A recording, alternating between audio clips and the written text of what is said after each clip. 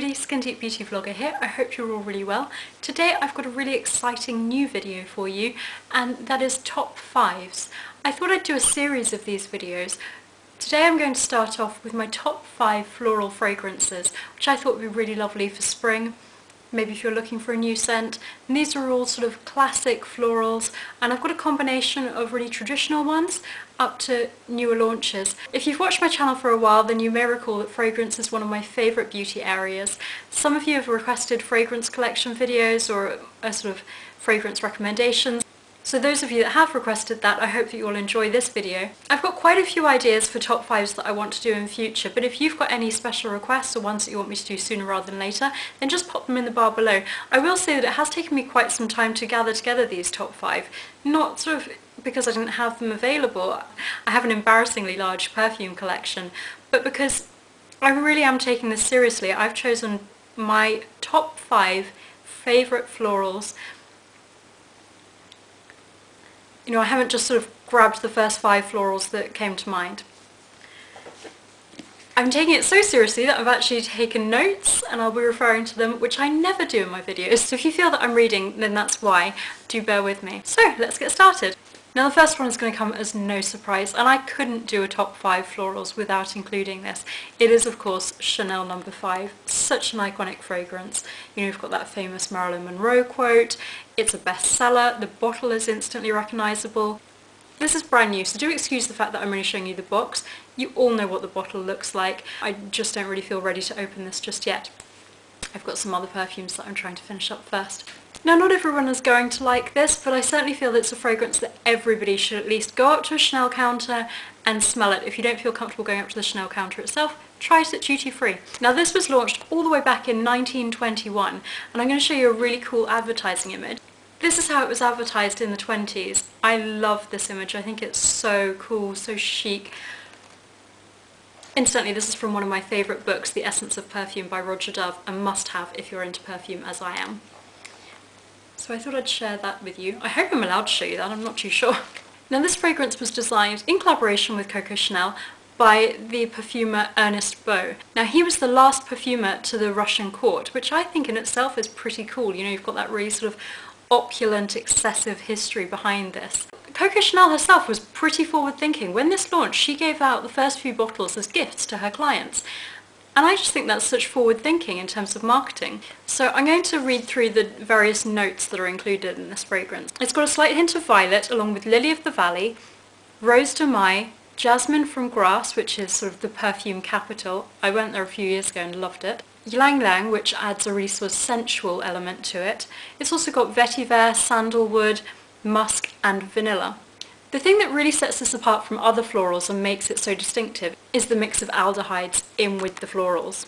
Definitely check it out, it's one of the most iconic fragrances and one that everyone should at least try.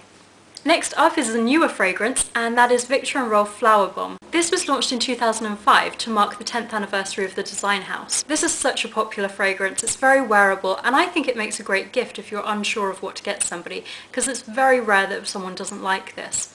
The reason for that is that it's got a lot of white florals in, which tend to make perfumes very popular and wearable. It's got top notes of bergamot and green tea, and then that heart of white florals. So we're talking jasmine, freesia, orchid and rose. And then as it dries down, it's really powdery on the skin, and that makes it very feminine. It's also got musk and patchouli, but you know, ignore any sort of hippie connotations that patchouli may have for you, because it's very modern, it's not sort of hippie-like at all. Next up is the signature fragrance by Michael Kors, which apparently Kim Kardashian is a fan of, and if you smell this and then you smell her signature fragrance, there are definite similarities. This again is a white floral, but the predominant scent in this is tuberose, which is quite a sweet floral. I've worn this for years, and whenever I've worn it, people have asked me what I'm wearing. It's really distinctive, and I find that it lingers really well on the skin as well, although everybody's different. If you've got oily skin, then perfume may wear off a little quicker. In addition to that distinctive tuberose, it's also got freesia, peony, iris and violet root. And then again, the base is very sensual. It's got cashmere wood, which I love as an ingredient, very sensual and skin-like, as well as vetiver and musk. Next up is the newest launch of the ones that I'm going to be talking about today, and that is Valentina by Valentino. Firstly, can I just say how beautiful this bottle is? It almost reminds me of a Chanel bottle because of these sort of flowers, and there's just something about it even though it's not square.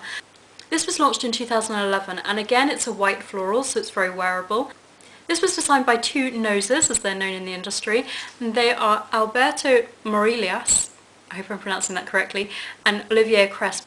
Now he's very important in perfumery, and whilst you may not recognise his name, you will certainly know some of the fragrances that he's worked on. He's worked on a lot of popular scents. Despite this being a floral, I actually find it quite fresh. It starts off with bergamot from Calabria, and it's also got white truffles in it from Alba, which I really like that it's got those sort of Italian ingredients. It harks back to the heritage of Valentino as an Italian couture house. It's also got orange blossom from Amalfi, sweet jasmine, wild strawberries, and again it's got tuberose, but it's really not as distinctive as in the Michael Kors.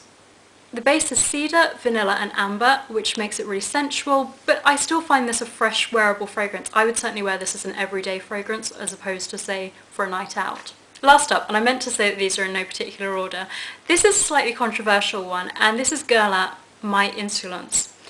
Again, a really beautiful modern bottle. You probably can't see it, but this base here is all really beautiful, iridescent, almost like a mother of pearl effect.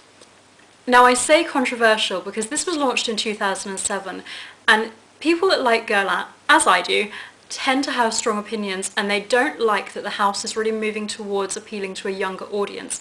But I think they have to, you know, you've got to move with the times. And one of my favourite fragrances ever is one of their newer ones. This definitely ties in with that new younger audience that they're aiming for. It's a sweet and fruity floral, so if you tend to find traditional florals not quite for you, then this could be a good one to try out.